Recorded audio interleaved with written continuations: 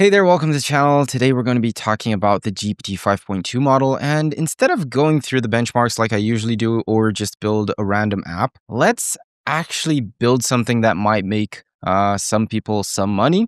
That is solving some bounty issues, like getting some bounty off of some repositories over at GitHub. So a great example is the NAN nodes Firecrawl repository. In here, it's open source. Sometimes if we want to implement a specific feature, if we want to fix something and it's not really a priority, we'll just open up an issue and place a bounty for that. So you or like anyone can just go in there and solve that and get money off of doing so. I solved a bug. It wasn't actually a bug. It was a feature that we wanted to implement, which was the following. Probably till the time that I launched this video, you are only able to create a Firecrawl node like this. So you add the Firecrawl node and that's it. The node is just like this. If you would have the AI agent use the information from this node, you would either have to place this node before the AI agent, or I don't know, like just implement something that kind of sends the context from whatever you gathered from that node over to the AI agent. Because we didn't have the ability of using these nodes as tools inside of the AI agent. Now that we do, after the fix that I've just recently implemented, what we basically can give the AI agent access to is things like search for recent AI news using the Firecrawl tool. Now, I just specified using the Firecrawl tool because inside of the system prompt, I have nothing. So, okay, now it's, map a website to discover all URLs. I don't know why it used the scrape node, but let's see where it gets with this, okay? Scrape. Oh, it's probably because I don't have the scrape tool. So let me add that. Scrape. Okay, search. It's not the scrape tool that I want. I want the search tool. All these features like this one right here, let the model define this parameter. This needs to be included. Let's see something else like use custom body. I don't want to let the AI have access to that just because, well, yeah, we don't really need that. So let's start over. Let me get this query. Let me place it in there. And now the AI agent will likely use the tool effectively. It brought back that result. You can see the output here. So those are the URLs we got. Title, description. This is all from Firecrawl. And then we get the whole context in here. The LLM kind of summarizes all the news and everything. And there you go. So to implement this, all I did, and I got the prompts in here. By the way, I think the bounty was up to like $50. You could have fixed this in about like 30 minutes, to be honest. Ideally, you want to test it. I spent a good amount of time testing it. So let's not go with 30 minutes because that's too, I don't know, that's like selling something that isn't really true. But let's say 1 hour and a half, 2 hours. Yeah, let's aim for 2 hours. Like for, I don't know, like in 2 hours, you could have earned like $50. And 2 hours, I'm considering someone that might not know a lot of coding, like just vibe coding it out, right? The first prompt I sent was this one. This is the official NAN nodes for Firecrawl. I just gave it the right context of where it's at, what's happening. I need to add tool support for it in a way that all the current nodes can also be used as a tool for an AI agent node.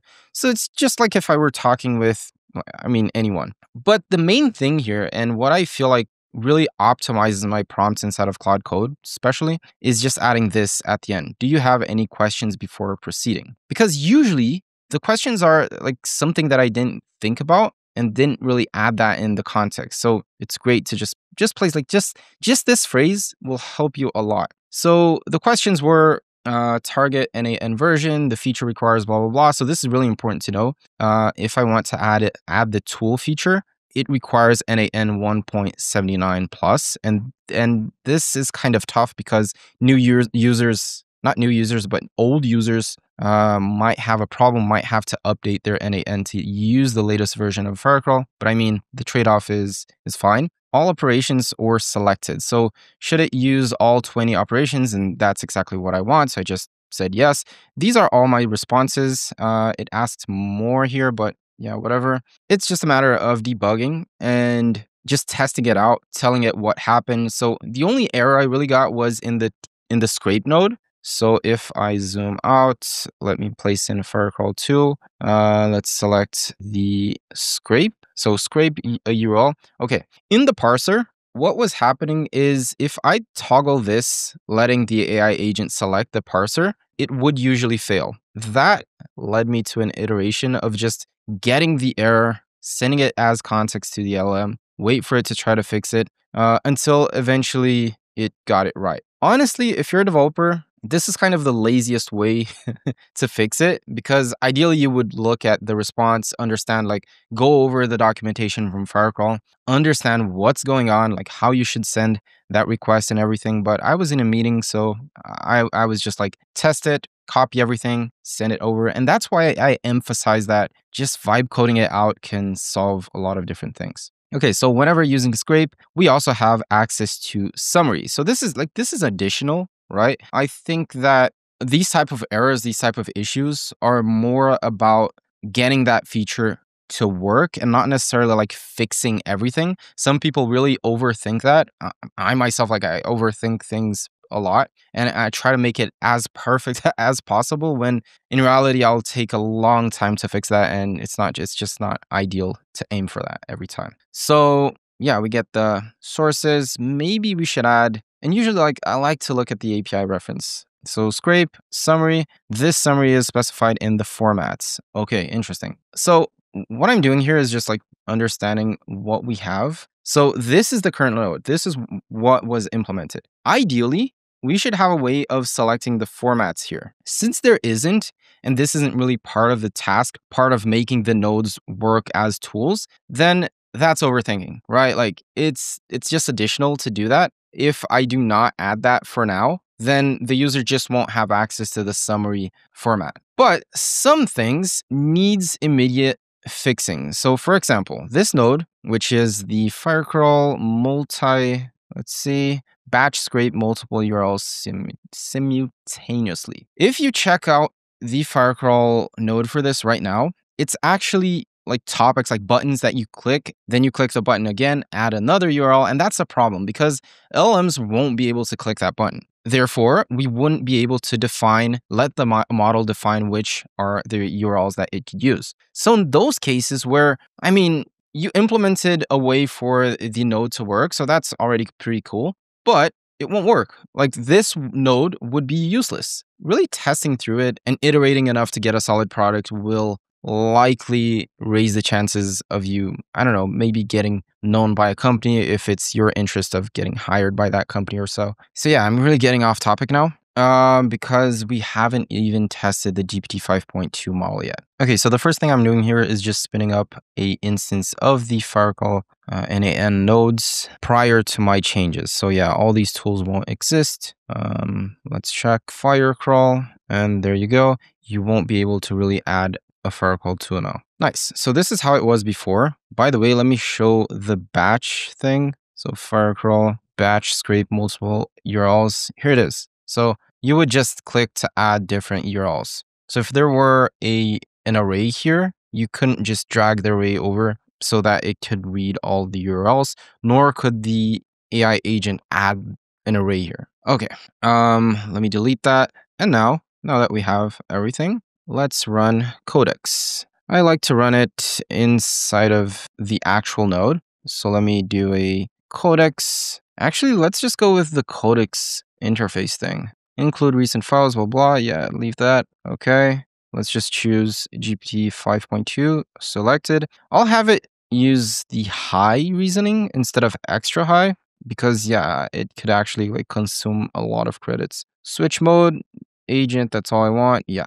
Okay. So what we're testing here is with Claude Opus 4.5, I managed to have it create everything and solve the task just by typing this in, along with, yeah, just answering the questions and then reporting some of the errors. But the error was like kind of minimal. The thing here is that this prompt involves a lot of agent tool usage because it needs to browse the internet for Firecrawl's documentation, as I do not provide that context. So let's see, like this, I feel like this is more of a test for the agent instead of the LLM, but it's also a test to see like how good the LLM is in using these different tools and everything. So yeah, this should take a while. Let me just pause the recording and we'll be back in just a second. Okay, so it's done. Let me remove my face out of the way. The thing is, it just ignored my question. Like, do you have any questions before proceeding? And then it just went on implementing a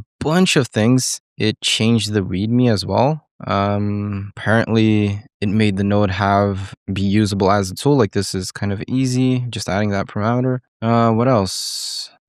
I guess we'll just have to see how it's working inside of NAN. Okay, NAN is loading up. Let's check Firecrawl, and then there's a Firecrawl tool down here. Let me click this Firecrawl tool. Okay, so we have access to everything, I suppose. So let's see this. Let's have it use the parser. Let's have it use that URL, whatever. Actually, let's let it. That should be good. And finally, let me just specify a URL for it. So this is what was like. This was the issue from Claude Opus 4.5, where it didn't understand how it should use the parsing from Firecrawl. Let's see if with GPT 5.2 we get the same error. So scrape this website, get me a summary of it. Okay, let's see. It used the tool and got the same error. Yeah, so yeah, same error. But let's see if other tools worked. So Firecrawl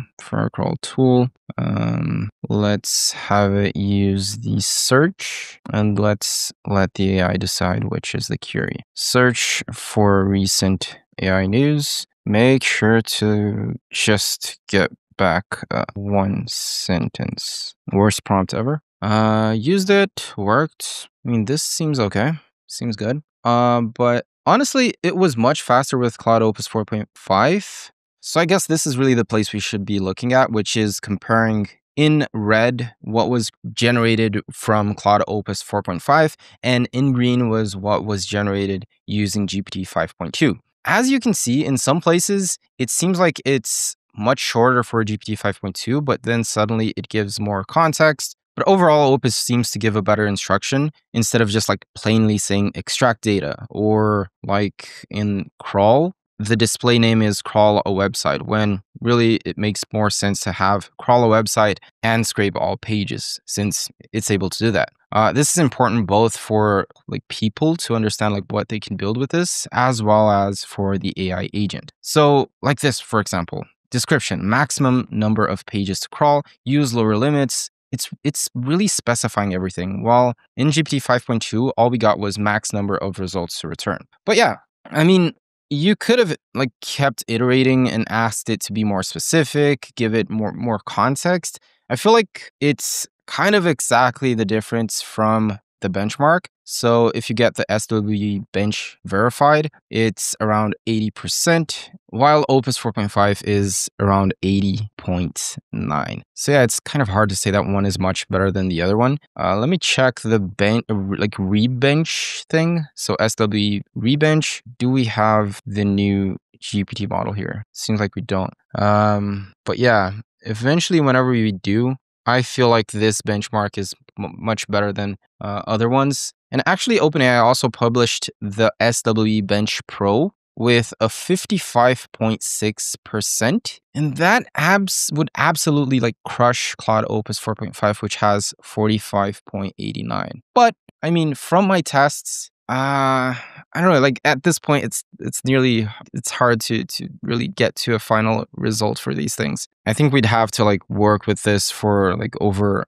a month or so to get to a final results. Let's check Next.js evals. I really like to check this one as well. Let's see if GPT 5.2 is here. Nope, not yet. But would you look at that? For Next.js builds, Claude Opus is falling behind GPT-5 codecs. But in time, like I said before, I feel like Claude Opus 4.5 is actually like the fastest model to build with. And yeah, I mean, it just wastes a lot less tokens. I don't know, like it's just smarter. So yeah, that's it for today. If you enjoyed this style of video, just talking through the changes, maybe even talking about random things and how you can implement them, let me know by liking the video and maybe even leaving a comment down below. Thanks for watching, and I'll see you in the next video. Till then.